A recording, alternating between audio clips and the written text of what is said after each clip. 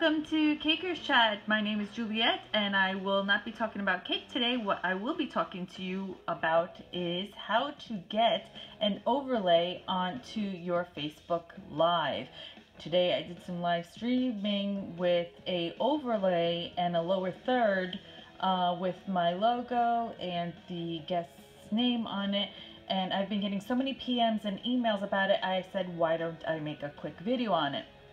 Okay, so what I used to do it is a second party broadcaster. Facebook Live is a first party broadcaster. Your second party broadcaster is basically taking all your components that you want to use and throwing it into Facebook. So it's an app. That's first off. You cannot use it on the computer as of yet that I know of, but you can use it on your iPad. This is what we have in front of us, an iPad.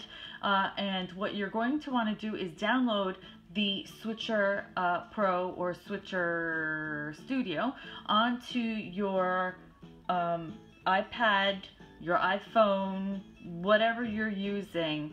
And right now, I believe this program is only working with iPhones because of the cameras, because they all have the same cameras.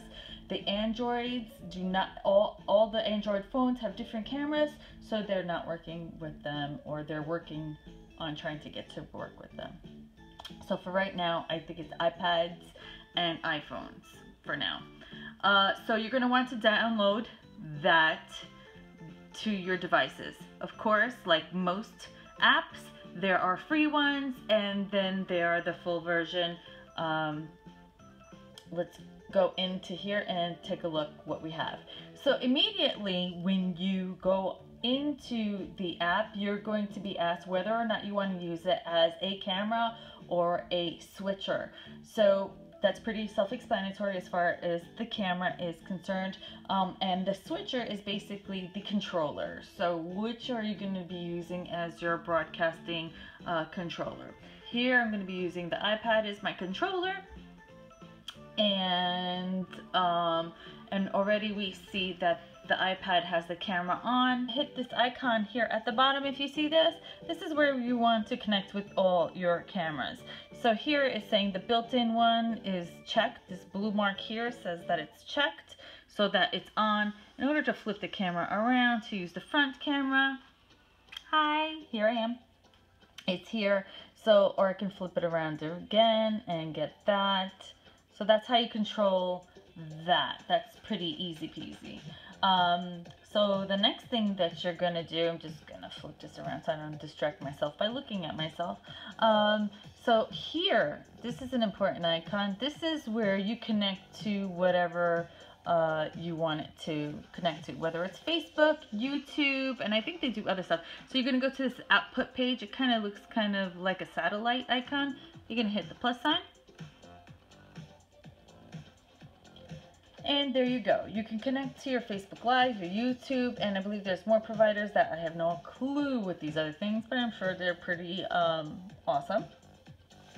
So you hit your Facebook if you want it, and right now I'm already linked into it. So you basically just sign in, and then it would give you what pages you want to link into and all that stuff. So right now, I'm already linked, so it has my password and everything like that.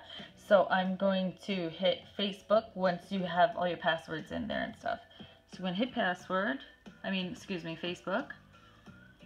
And it comes up with this. So now it tells me where am I going to stream it. I could stream it to my timeline, I could stream it to my page, I could stream it to my group, or I could create an event, which is kind of really cool. So anybody who subscribes to an event can see it. In my case, I subscribe to a page. Then I can get a bunch of pages that I can go ahead and subscribe to. So I could subscribe to Caker's Chat. Then I'd create the name and a little description. I don't really find the use for the description, but the title's pretty useful. You want to more than likely stream probably medium or high. In other words, if you're streaming HD, you need to have the equivalent power in your Wi-Fi. So be cognizant of that. So once you have that set up, you're gonna click stream to Facebook, and you're still not live yet. You're just basically setting it up. So you're gonna click stream to Facebook, click OK, and then, okay, we're still not ready to broadcast. Why? Because we don't have our overlays. So then we're gonna click this star here. The star here says graphic elements. Now this was apparently an item that was just added, and it's super cool. So you're going to click the plus sign right over here, and then you're going to add whatever you want, all your icons. Your icons should be, it could be in your photo gallery. Let's take a look in here. I don't really have much going on in my iPad as far as my photos, but whatever you have in your photo stream, you can put on there as an icon. And then I'm going to switch over to my computer to show you exactly how I did it there. Yes, low battery, I get it. And that's basically how you put on you add your overlays. So whenever you have your picture up right over here, here you go. If I click on it, it says this little marking here that says live in red, and it shows you what's live. This was today's overlay. That was super cool and super fun.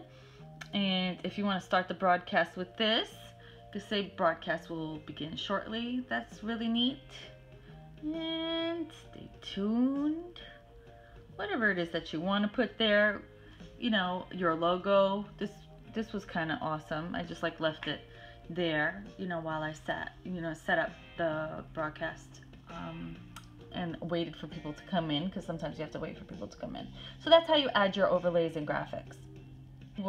I went into where the satellite is, where the output is, and advanced settings, pardon me. So it's advanced settings. So when you see the live output, you can go anywhere between 960 times 540 or 1280 times 720. What I found is that it doesn't really make a difference because it's live streaming. I think 960 times 540 is fine unless you're connected to Wi-Fi directly.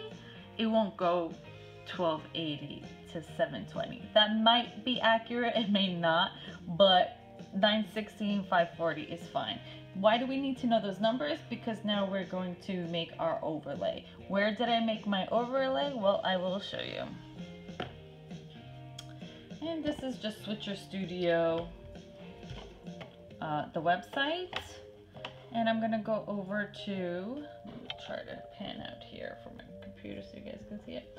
I'm gonna go over to my Photoshop, and what I did was I opened up Photoshop, new, and here I'm gonna go for 960 times, what did I say, 540 I think, just for the sake of example. Your resolution is going to be 72 because it's going for the web. Doesn't make a difference because you're going to webify it. So this is what your background should look like. You're going to add a layer because you're going to need transparency. But for right now, to create whatever you want, you could put it here and you just create away. And you create your, I'm trying to type over this camera thing. Oh, and maybe I can take away the cake dummy. I was using that to hold the iPad before.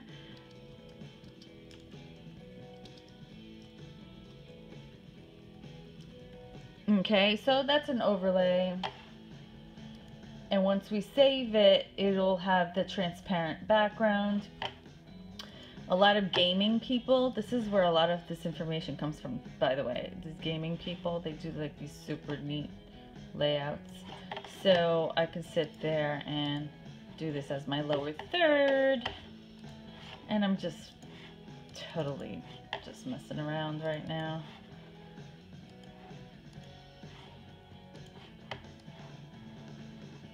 Gotta switch. On top.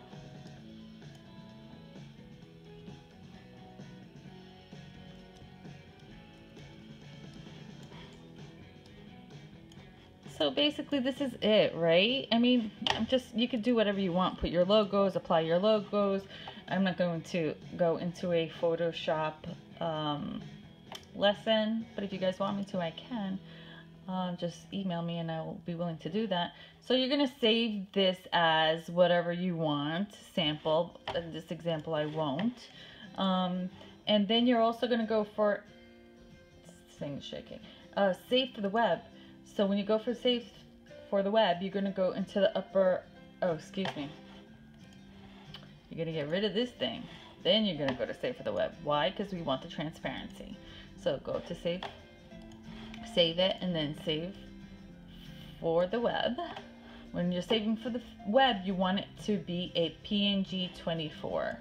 Basically, it's just saying, I'm going to give you the image as much as possible without taking up too much space. And so this way that your image can come up as quickly as possible without taking up too much bandwidth. So here it is.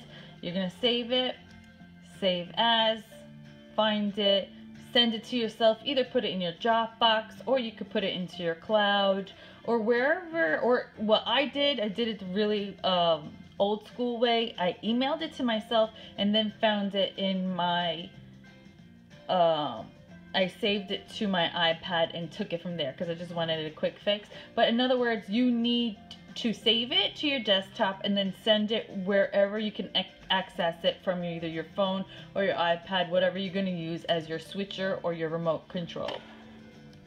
So that's basically it. That's really basically all I could say about that. This was the overlay that I made. That's basically it. So let's go back to here so you can see again. It is called Switcher Studio. Okay, so in order to put everything live after you finished gone through all your settings, your cameras, your outputs, where you're going to send it off, you've already said you're going to send it to Facebook or YouTube or wherever you're going to send it off. And then here you've got your overlays. I'm going to pick that overlay right, so we're going to let that stay there. So now everything's set up. So what I do is when I'm ready to actually go live, you're going to hit the record and broadcast. I'm just going to do that real quick. Am I going to go anywhere right now? I don't think I'm going anywhere. I hope not. Maybe. But because I didn't set anything up to any of my pages, what's going to happen is it's going to record to my device, whether it's my phone or whatever I'm using as the switcher. So to turn off your recording, you're going to hit that button. It's going to go ahead and actually send it to a server and wait until it's complete. If you're looking for your list of recordings, you hit that button right there on the upper left hand side. These are a list of my recordings. Basically it. And then you're live and you have it recorded, and you could save it wherever you please. You can see again, it is called Switcher Studio. Check it out. And again, there's a free one, and then there's one that has a lot more gadgets, and there's so much more you could do with this. This was just a quick overview. Okay, so have fun and tune in. Talk to you soon, and stay sweet.